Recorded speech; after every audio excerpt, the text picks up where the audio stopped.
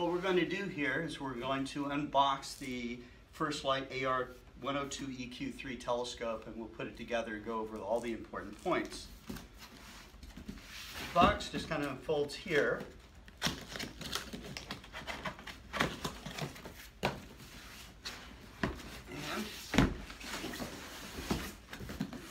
turn around so you can see all this stuff here. And we flip it around here. The instruction manual is great because what we do is we just give simple drawings of how all the pieces fit together. So it's very international in that way. So we're just going to lay that over here. We're going to pull out the individual components. I'm guessing this is the tripod. That's right. So we got an accessory tray. We got diagonal, and it looks like a red dot finder eyepiece right here. We got slow motion controls for the mount. And the tripod itself. We're going to pull that out and lay this aside right down here. What I'm going to do is we're just going to pull out the mount head, counterweight rod, and this one feels heavy, so this one's going to be the counterweight. Counterweight's double boxed so it doesn't shuffle around in there. That's an empty box. Here's the actual counterweight itself. Be careful you don't drop that on your foot. And then we're going to open up the tube assembly. I know you're supposed to use a knife. I always use my keys or my thumbnail. It's just the way I am. I get anxious anytime I'm working on a telescope. I just love telescopes. I guess you couldn't tell, huh? Okay, and there's the tube assembly. So, what we do is we could start from the bottom up. We're going to start with the tripod. Now, the tripod already has the leg extension lock knobs already installed, so you could extend the legs for your floor assembly, but I'm just going to assemble it here on the table to begin. And I'm going to untape the wrapping around the Equatorial Head.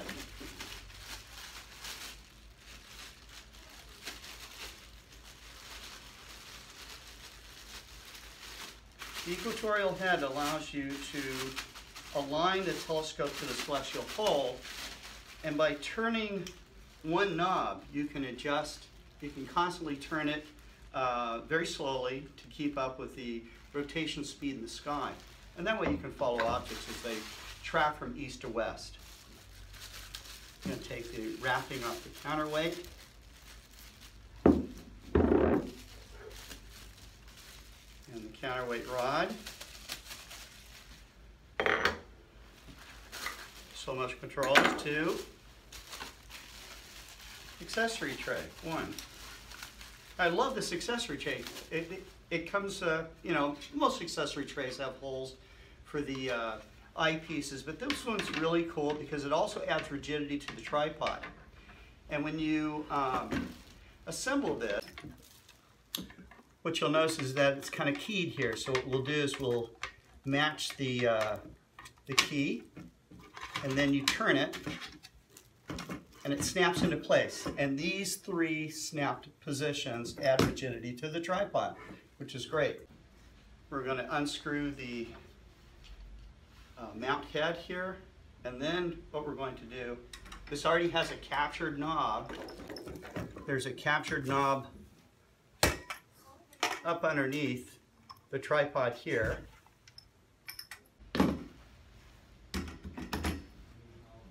And what we'll do is we screw that in till it's nice and tight. Then what we're going to do, you see, you turn the mount down like this, put it in just at an angle like this, and turn the knob. This is a Latitude Adjustment knob that I'm screwing in there. Now you can see it can raise or lower the mount head. And then I release that lock there, and I can turn the mount head like so. And we can install the counterweight. Counterweight rod has a safety stop on one end, it has a threaded end on the other end. What we're going to do is release the knob here. This knob is actually pushing on a little piston that goes into the counterweight rod. And you just put it up there like so, hold it in place, and then just turn this by hand until it's all the way threaded into the declination axes here. And then what you can do is you can tighten that counterweight rod. Just kind of put it in the middle there for now. And then it's time to put on the tube assembly. So I'm going to set this aside. I'm going to take the tube assembly out. Now the other thing I'll do, last point is, I'll put on the accessories, including the slow motion control knobs, but you could put them on now if you like. The tube assembly has got 2 cradle rings, and these cradle rings have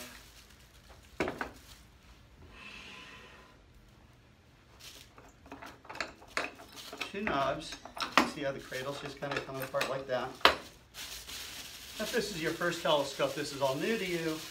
If you put together telescopes before, you've had other telescopes, this is pretty conventional hardware, and will come in second nature to you when you do this kind of assembly. But here it is. This is a 4-inch, 102 millimeter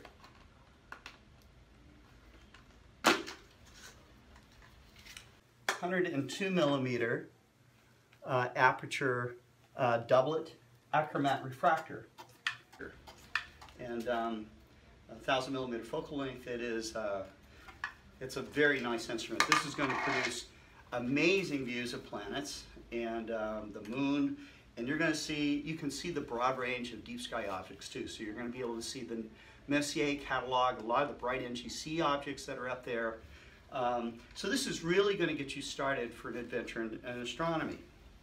We're going to get rid of all of our paper here, and now it's time to mount the telescopes. We're going to put the tube assembly over here. We're going to take our trusty equatorial mount. I'm releasing this knob here. This knob allows me to put this assembly, which is a V-block assembly. It's also called the saddle plate. This is a standard type of V-block that you'll see out there, and you can just slide it in down to about the mid position here. I'll turn this around a little bit so you can see I'm about mid position. And we make this adjustable so you can slide it back and forth if you need to balance the telescope tube assembly. But the telescope tube assembly can also be balanced by sliding it back and forth within the cradle rings. Then I'm going to take the tube assembly itself, and I'm just going to hold it kind of at the center of gravity. After I put on the diagonal and the finder scope and everything, it'll actually be a little bit more tail heavy. And I just lay it in the cradle rings like so, and I pull the cradle rings over, and we tighten them. Make sure you find the hole. There we go. And here we go. I don't do a lot of editing on these things because I want you to see how even someone as experienced as I am kind of goes through the process of doing such an assembly.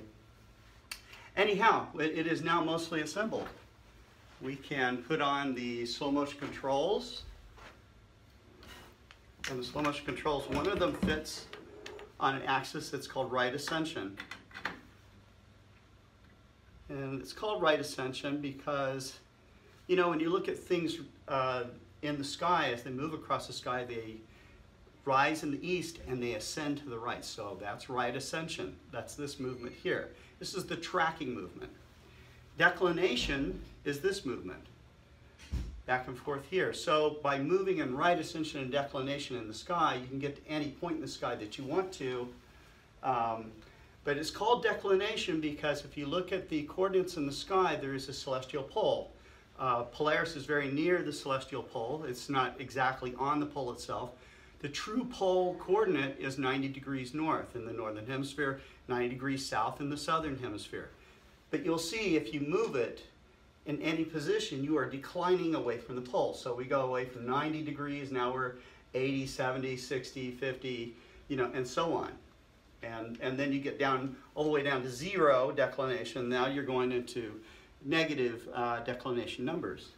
And if you live in the southern hemisphere, you'll be using negative declination coordinates more than you will northern hemisphere coordinates, and vice versa. If you're up here in the United States or northern hemisphere, in Europe, you will see most of your celestial objects will be in the northern declination areas of the sky.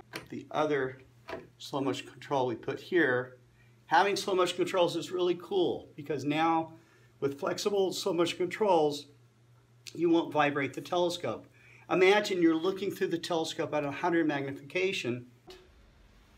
Anything that you do is also magnified 100 times. So much controls with flexible cables makes that much nicer. Last part here, we're going to put on the other accessories. The red dot finder is really cool because it is 0 power. This is the red dot finder itself. You will look through this way, and when you turn it on, a beam of light, a red light, comes here and actually hits this window. And you will adjust that position. It'll look like a dot to you, and you'll adjust it side to side like this and up and down like this, so that when we're looking through this instrument, we do an initial calibration to line the red dot over the same object that we're seeing in the sky. After that, you can just look through this finder and aim the telescope in any direction. Wherever the red dot goes, that's what's going to be in the eyepiece. Putting on the red dot finder is really easy. You can see there's a channel here, there's a set screw here, and what we do is we just slide it in and it's ready to go. Now I failed to mention that there's another accessory here which is really cool. It is a camera adapter for your smartphone, and this lets you take pictures of the moon and stuff. So that's a very nice accessory, because we want you to get into astrophotography. And with this setup, you can photograph the moon, and the moon's images of the craters and stuff are really a sight to behold. Okay, the next thing that we're going to do is we're going to put in the diagonal. Now, what's a diagonal? This is the diagonal right here.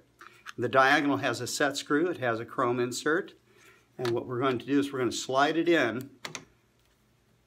So we have a little set screw here, and you have another set screw on the other side. We're just going to release the set screws enough to slide it in, and then we're going to tighten it down. We are almost done. The last part of this is to put in the eyepiece, and we give you a nice 25mm Plossl eyepiece. Now there's other eyepieces that you're going to want to buy to give higher and lower magnification, but this one's going to be an all-purpose eyepiece that you can use to find anything in the sky. And you will be able to see, even with this eyepiece, Saturn's rings. Of course, with this eyepiece, because of how bright this eyepiece is, you're going to be able to see faint deep sky objects like galaxies, nebula, comets, that kind of thing. So anyhow, the whole telescope is now assembled and ready to go. There is another accessory here that can be used for a camera adapter, a conventional type of camera adapter, but we'll be using a smartphone, which is what most of you will have when you're starting out. And smartphone photography of things on the ground and the moon is a lot of fun to do.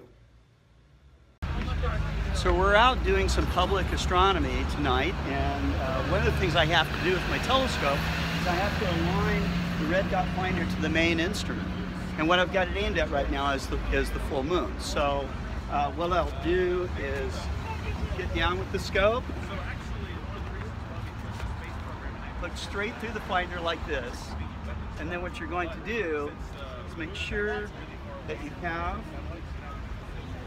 the full moon lined up, and you adjust for up and down. There's a little screw right down here, and for side to side there's a screw on this side, and I just do a little bit of adjustment, and now wherever I release the locks and point the telescope, I just look through the red dot and I can see where the scope is aimed through the eyepiece.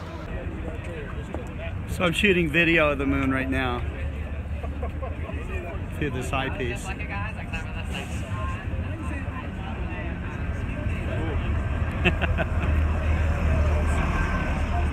what's going on in there? And you can see the moon's moving slowly out of the field of view because the telescope doesn't have a drive on it. But you get a nice long view with it, and it works out pretty nice.